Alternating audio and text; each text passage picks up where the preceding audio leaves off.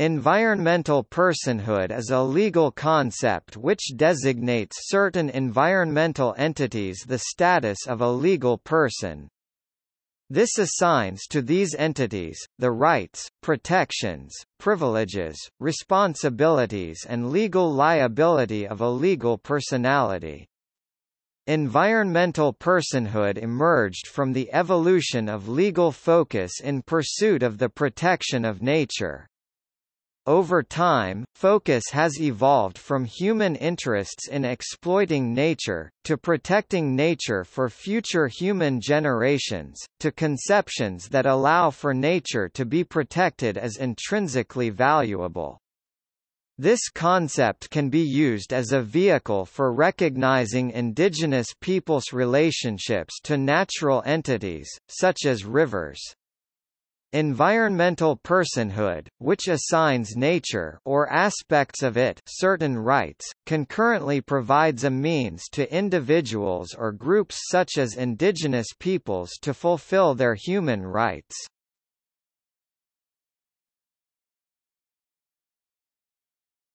Topic: Background.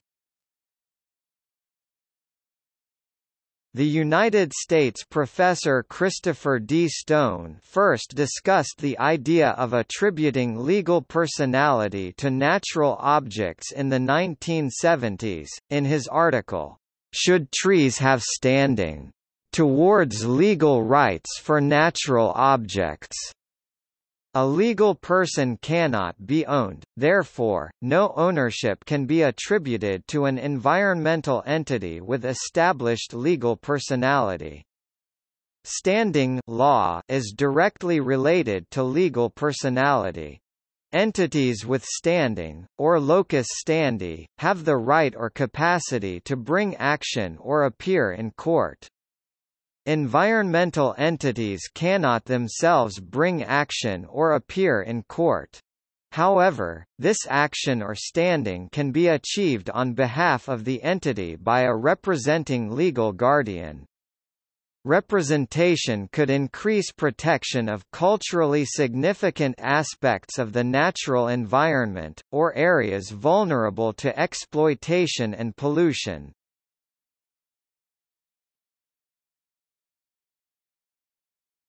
Topic: Domestic rights of nature.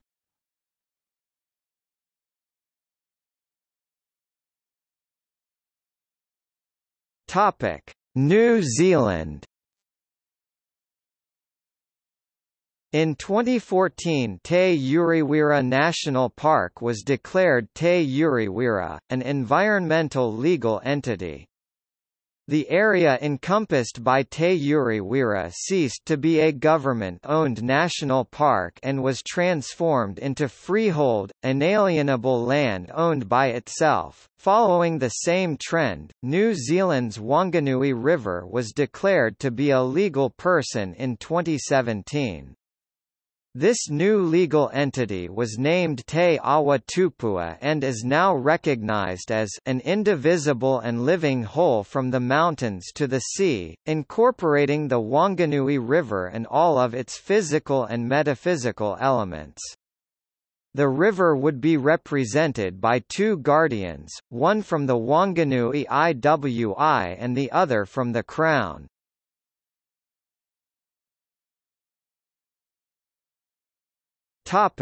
India. The Ganges and Yamuna rivers are now considered legal persons in an effort to combat pollution. The rivers are sacred to Hindu culture for their healing powers and attraction of pilgrims who bathe and scatter the ashes of their dead. The rivers have been heavily polluted by 1.5 billion litres of untreated sewage and 500 million litres of industrial waste entering the rivers daily. The High Court in the northern Indian state of Uttarakhand ordered in March 2017 that the Ganges and its main tributary, the Yamuna, be assigned the status of legal entities. The rivers would gain all corresponding rights, duties and liabilities of a living person. This decision meant that polluting or damaging the rivers is equivalent to harming a person. The court cited the example of the New Zealand Wanganui River, which was also declared to possess full rights of a legal person. This development of environmental personhood has been met with skepticism, as merely announcing that the Ganges and Yamuna are living entities will not save them from significant, ongoing pollution. There is a possible need to change long-held cultural attitudes towards the Ganges, which hold that the river has self-purifying properties. There is further criticism that the guardianship of the rivers was only granted to Uttarakhand, a region in northern India which houses a small part of the river's full extent. The Ganges flows for 2,525 kilometers through Uttarakhand, Uttar Pradesh, Bihar, Jharkhand and West Bengal, with only a 96 kilometers stretch running through Uttarakhand. Only a small section of the 1,376 km Yamuna tributary runs through Uttarakhand, which also crosses through the states of Haryana, Himachal Pradesh, Delhi and Uttar Pradesh. Regardless of skepticism surrounding the decision of the Uttarakhand High Court, proclaiming these vulnerable rivers as legal entities invokes a movement of change towards environmental and cultural rights protection. The decisions may be built upon as a foundation for future environmental legislative change.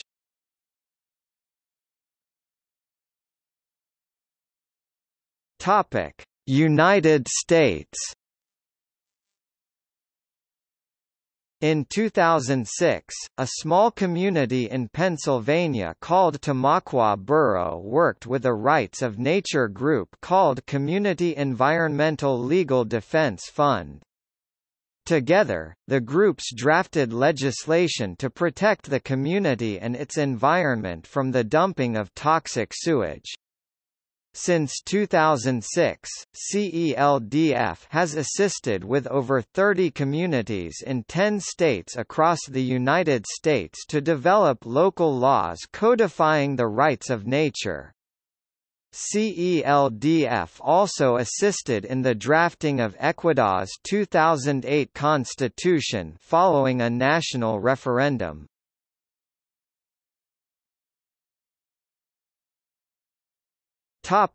Ecuador. The rights of nature, to exist, persist, maintain and regenerate its vital cycles, have been proclaimed under Ecuador's 2008 constitution. This occurred after a national referendum in 2008, allowing the Ecuador constitution to reflect rights for nature, a world first. Every person and community has the right to advocate on nature's behalf. The Constitution proclaims that the state shall give incentives to natural persons and legal entities and to communities to protect nature and to promote respect for all the elements comprising an ecosystem. The first successful case of the rights of nature implementation under Ecuador constitutional law was presented before the Provincial Court of Justice of Loja in 2011. This case involved the Vilcabamba River as the plaintiff, representing itself with its own rights to exist and maintain itself as it attempted to halt construction of a government highway project interfering with the natural health of the river. This case was brought before court by two individuals, Richard Frederick Wheeler and Eleanor Gear Huddle, as legal guardians acting in favor of nature, specifically the Vilcabamba River. A constitutional injunction was granted in favor of the Vilcabamba River and against the provincial government of Loja, attempting to conduct the environmentally harmful project. The project was forced to be halted and the area was to be rehabilitated.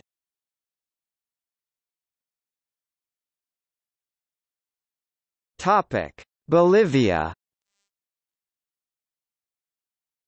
The constitutional change in Ecuador was followed legislatively by Bolivia in 2010, passing the Law of the Rights of Mother Earth Ley de Derechos de la Madre Tierra.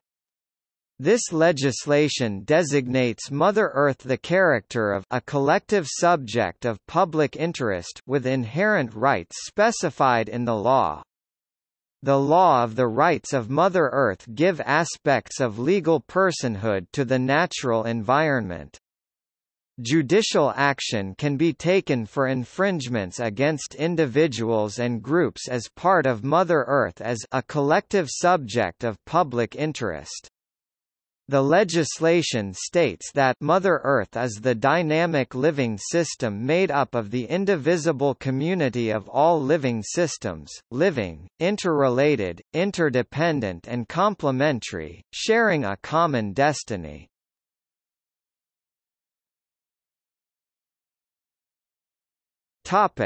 Colombia.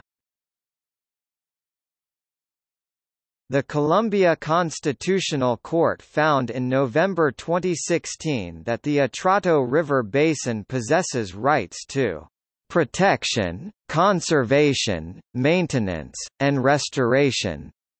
This ruling came about as a result of degradation to the river basin from mining, impacting nature and harming of indigenous peoples and their culture. The court referred to the New Zealand declaration of the Wanganui River as a legal person holding environmental personhood. The court ordered that joint guardianship would be undertaken in the representation of the Atrato River Basin. Similarly to the New Zealand Declaration, the representatives would come from the national government and the indigenous people living in the basin, the court stated.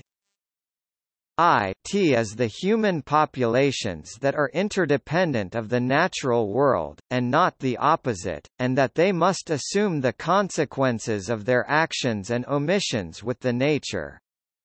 It is a question of understanding this new sociopolitical reality with the aim of achieving a respectful transformation with the natural world and its environment, as has happened before with civil and political rights. Now is the time to begin taking the first steps to effectively protect the planet and its resources before it is too late. In April 2018, the Supreme Court of Colombia has issued a decision recognizing the Amazon River ecosystem as a subject of rights and beneficiary of protection.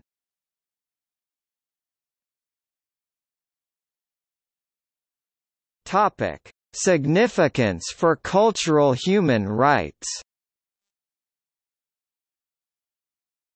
The recognition of the Wanganui River as a legal entity in New Zealand encompassed a vivid sense of cultural inalienable connection to the local Iwi and Hapu of the river. Maori culture considers natural features such as the Wanganui River as ancestors, and Iwi hold deep connections with them as living entities.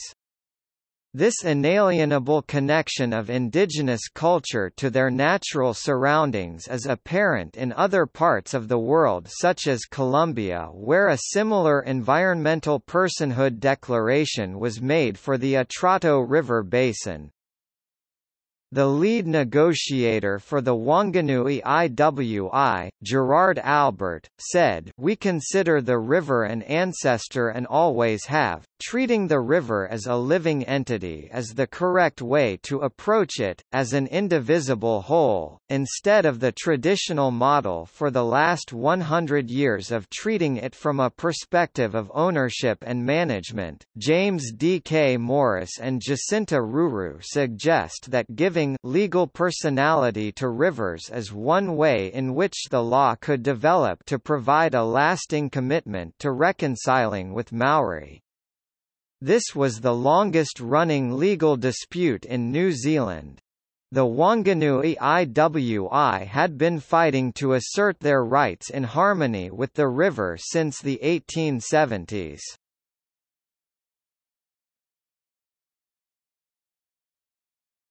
Topic. See also: